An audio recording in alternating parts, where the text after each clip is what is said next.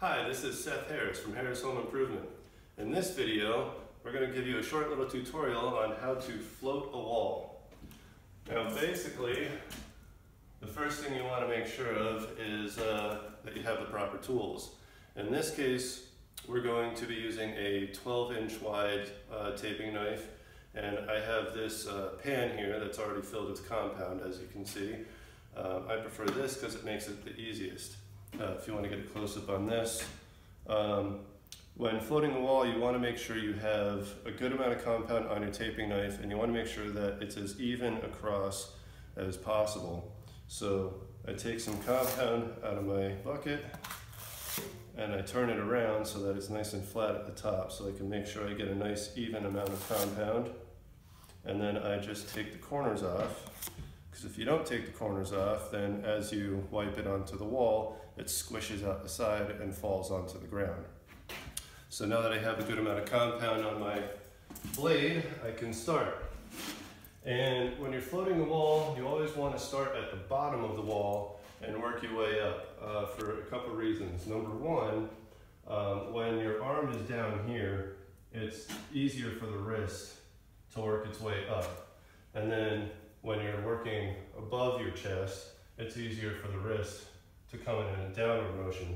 Number two, for the reason you want to work from the bottom up, is because it's easier, or what you want to make sure you do is always work back into your work. That way you're not leaving any lines in your previous work. So we're just going to go up like this. And in this case, we're just doing a skim coat, so we're putting it on.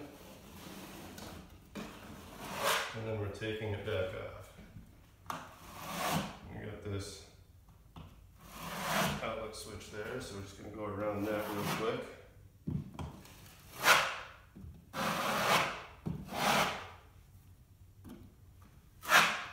Get that out of the way.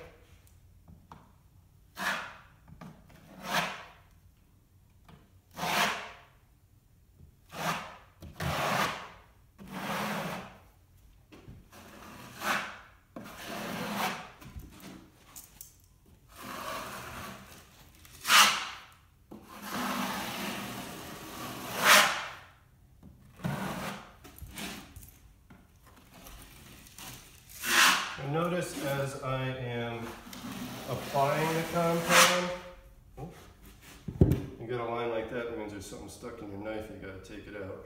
Either that or it's still stuck on the wall and you got to wipe it off. But notice as I apply the compound, I'm squishing that compound in and pushing my blade closer and closer and closer to the wall. That's because obviously there's less and less compound on my knife and I have to get more of an angle to get it onto the wall.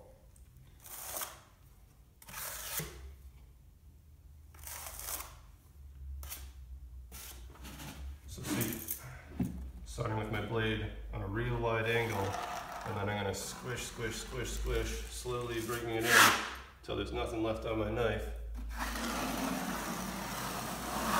And then at the same angle, I'm going to wipe it right back off the wall. Trying to smooth it out as I go.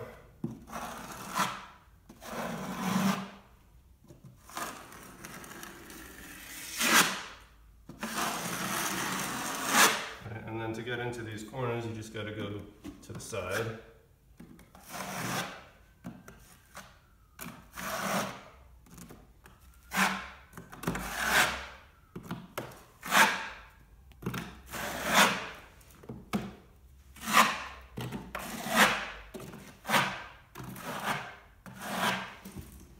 You don't have to worry too much if you leave any small lines like that, because they're going to sand out pretty easily.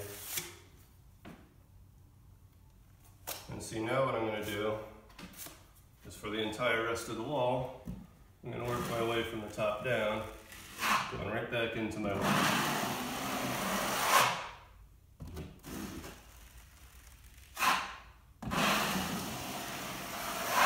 Another thing to keep in mind as you're floating is the blade has a curvature to it. I don't know if you can see this on the camera, but it curves like this, right? So one side is concave and the other side is convex. When you're floating, you want to apply with the convex side. That way these edges of the blade don't end up scratching a line into your previous work, and instead just float over the surface of it, right? On the other hand, if say you're taping drywall like we did on the ceiling up there, then you want to use your convex side, because then what this convex side is going to do is it's going to automatically fade the work out on you. But in this case, when floating, we want to use the concave side, or the convex side, so that we're not scratching our work as we go. That's actually the purpose of the curvature of the blade. And so that's pretty much about everything that you need to know for floating a wall. Happy hunting.